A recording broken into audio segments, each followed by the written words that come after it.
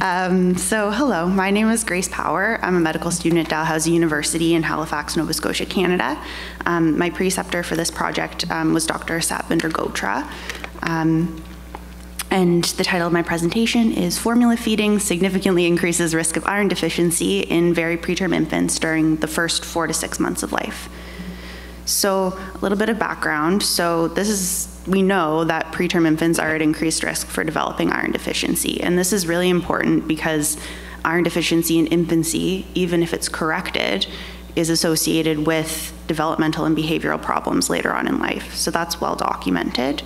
And then breastfed preterm infants in particular are considered at increased risk of iron deficiency because breast milk has a much lower iron content compared with standard infant formula. So iron supplementation is considered standard of care for breastfed preterm infants across the board. But recommendations for iron supplementation for formula-fed preterm infants aren't very clear. They vary across different professional bodies, and there's very little research right now looking at how feeding type relates to iron deficiency in preterm infants, and specifically in the very preterm infants that we looked at in this study. So for example, the Canadian Pediatric Society guidelines from 2019 recommend that breastfed preterm infants should receive iron supplementation of around 2 to 3 milligrams per kilogram per day to meet their needs. But formula-fed infants are said to sort of receive 2 to 3 milligrams per kilogram per day of iron from formula, and so the Canadian Pediatric Society says they don't need iron supplementation. The guideline lacks strong scientific evidence, so it's based on kind of professional opinion and what clinicians say works. And then the American Academy of Pediatrics doesn't provide any recommendations either way because they say there's not really enough evidence either way for iron supplementation in these formula-fed preterm infants.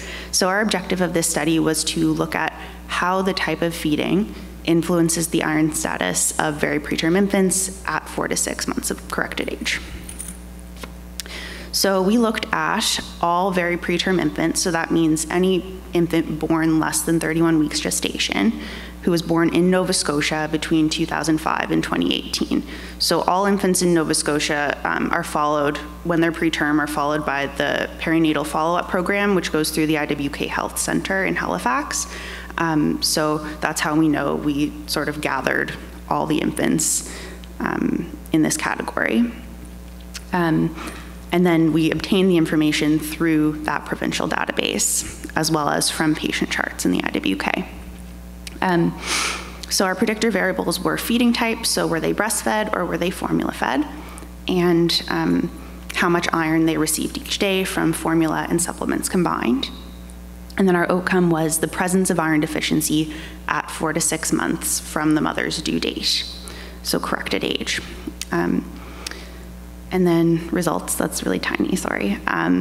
We had 392 infants born between 23 and 30 weeks gestational age. 285, so around 3/4, were formula-fed with iron-rich formula. And then 107, so around 1/4, were either exclusively or partially breastfed. And what we found was that the formula-fed infants from iron from formula and supplements together actually received on average 2.59 milligrams per kilogram per day of iron, as opposed to the breastfed infants who only received 2.02. So the formula-fed infants on average received more iron than the breastfed infants, and that was a statistically significant result. And then contrasting that with the number of formula-fed infants who actually had iron deficiency, so 36.8% of our formula-fed infants were iron deficient, as opposed to 20.6% of the breastfed infants, and that was also a statistically significant result. So essentially, formula-fed infants were receiving more iron each day, but were actually more iron deficient and had a higher prevalence of iron deficiency on average. And kind of just to look at the Canadian Pediatric Society guidelines, which say, okay, formula-fed infants are gonna receive 2 to 3 milligrams per kilogram per day based on formula alone. We actually found that, oh dear, this should have percentages, sorry. Around 80% of our formula-fed infants actually were receiving less than 2 milligrams per kilogram per day. And then around 20% were receiving what was assumed they were receiving from formula, so that's at least 2 milligrams per kilogram per day. That really doesn't kind of support this assumption of the guidelines that says, you know, they're receiving enough iron already. And then as kind of a secondary objective to this study, we looked at risk factors for iron deficiency in the formula-fed very preterm infants specifically. So those were found to be, on regression analysis, lower birth weight, so birth weight less than 1,100 grams, younger gestational age, so gestational age less than 28 weeks, and need for blood transfusions during their hospital stay. So, what can we conclude? So we can conclude that most, so 80% of formula-fed very preterm infants actually failed to receive at least 2 milligrams per kilogram per day from formula alone, which contradicts the supposition of the CPS guidelines. And then that despite higher iron intake overall, iron deficiency is more prevalent in formula-fed infants than in breastfed infants. And so this suggests a need to revisit the recommendations on iron supplementation in formula-fed very preterm infants. And so clinically, what does this mean? It means that physicians should consider individual risk for iron deficiency when deciding whether and how to supplement these infants, as opposed to just blindly following guidelines, because we know that different infants are going to respond differently to iron supplementation, and that iron deficiency is a significant problem in these infants.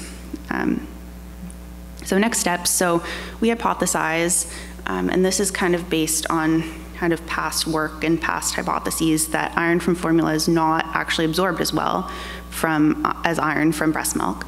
So there could be a lot of different reasons for this. Breast milk contains different hormones, lactoferrin being one of them, but there's many more that may aid in iron absorption. So there's just a different chemical composition of breast milk that might help with iron absorption, despite there being less iron overall.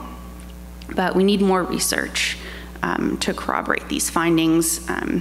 We need, randomized control trials, and we also need to study the bioavailability of iron from formula and how that works in these infants. So acknowledgements, funding, just a RIM summer studentship from Dalhousie University, and then I'd also like to acknowledge all of my co-authors that helped with this project. Thank you, and happy to take questions at the end.